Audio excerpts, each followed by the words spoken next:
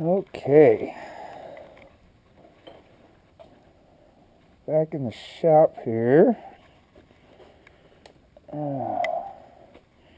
Figured maybe we'd play with this lathe here for a little bit, just for fun. Get some more light on it. You can see it's kind of a mess right at the moment. That's all right. I don't mind a little bit of a mess. Probably have to edit some of this later. Just spend some time looking for a few different things. Take my trusty little brush. Very important.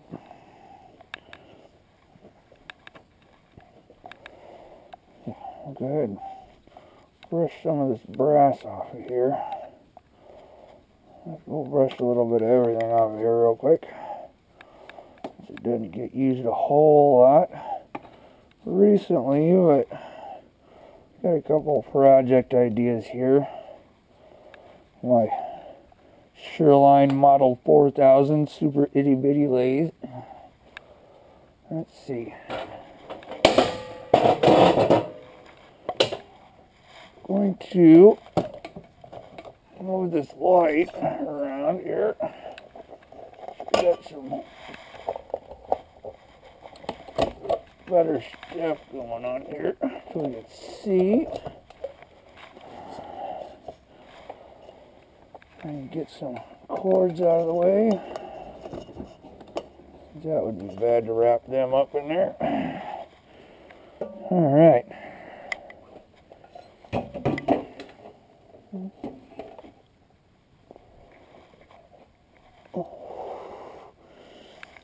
So, we got her mostly cleaned off. I think we're just gonna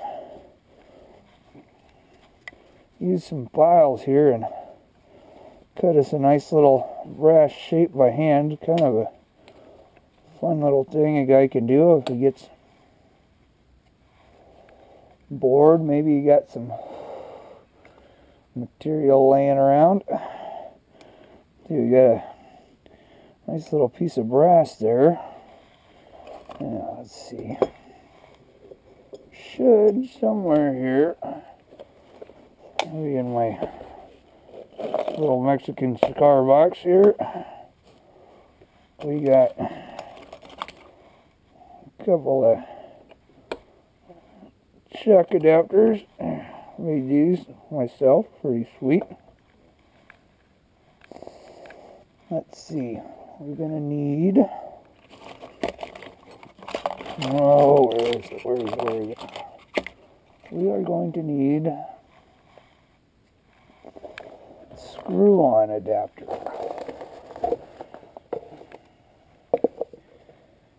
for this little guy here.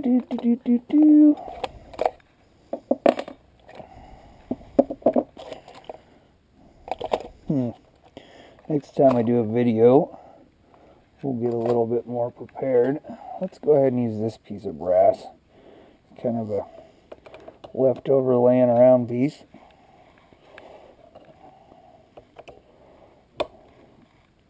Kind of neat. You can kind of see what I'm doing here. Closing the chuck.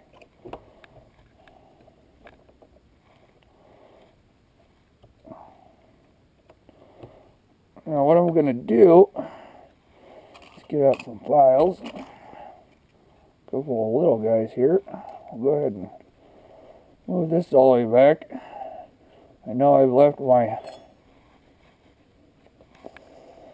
little chuck tightening tools in the chuck, which is not a good idea generally, in case you accidentally flip it on and send things flying and death and destruction happens. So, all right, go ahead I'm going to put this like on a slow speed to start with. I'm going to take this file here. You can see it's got a nice sharp edge on it. I'll go ahead and make a mark here. Do some carving. And technically, you do want to stand on this side of the lathe to do this. We're just going to go ahead and make a couple little marks. You see that better now? Yeah, probably.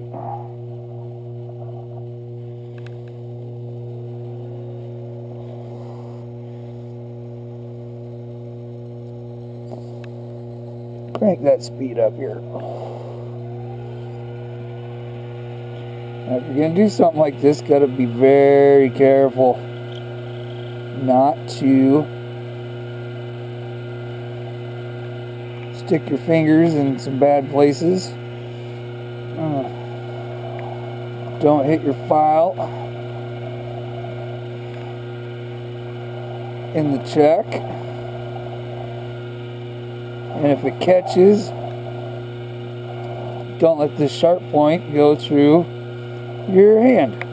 That sucks really bad. You see we're slowly carving this out. Get a nice round shape going.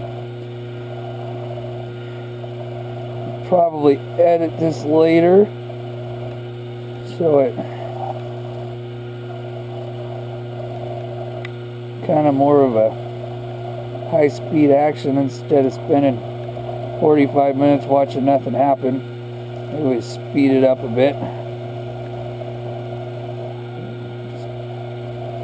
Continue carving a little bit here. I'm trying to speed up.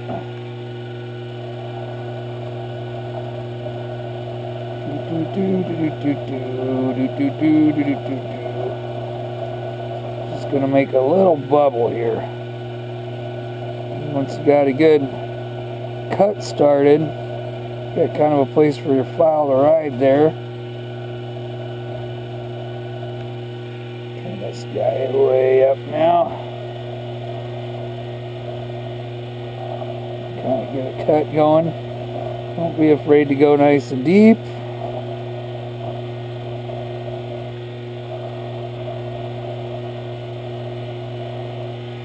Now the neat part is, shut that down for a second. You can see it fairly smooth. Got a good start to it. We want a little bit more of a ball there. I'm going to go over here to the awesome toolbox, to my file drawer. I have a good selection of mini files. And I am going to select another file, a round one. It's good, sharp teeth on it. It'll help with our rounding. And then this file, we don't want. Change my mind. Nice, good round file. Okay.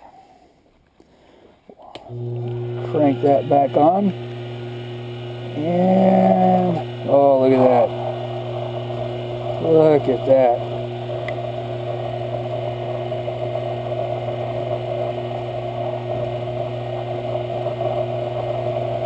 See, we're really getting nice and deep now.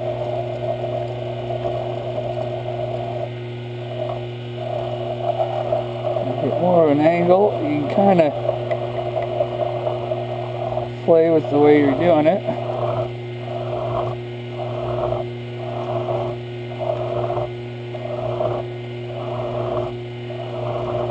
See, doing this, I've made some tattoo machine parts for some friends, and I've made some motorcycle parts, some caps for some bolts, kind of make a little nut. Do some neat stuff there. We're kind of getting kind of a reversed hourglass shape going here.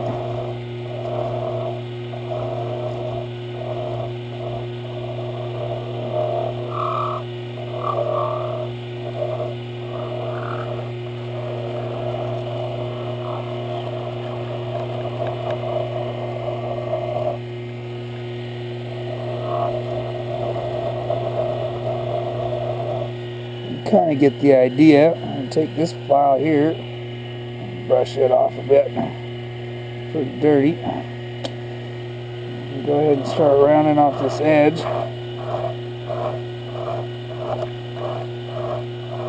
You see there's a little bit of deflection there, but that's okay. We're not making a super accurate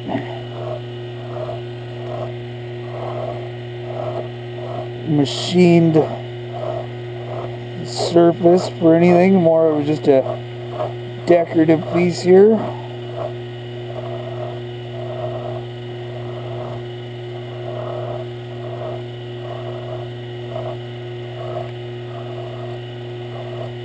Start slowly rounding here.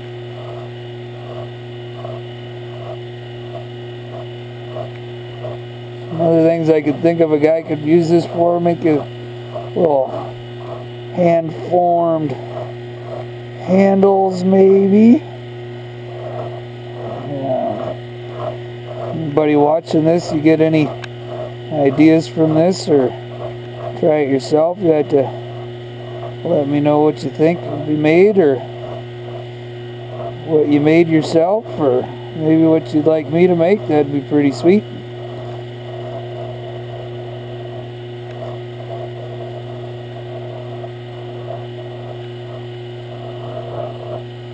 Yeah, there we go. Let's see what we got going there. Now we can take some sandpaper, emery cloth, slightly used, crank that up real fast. Get a nice polish to it.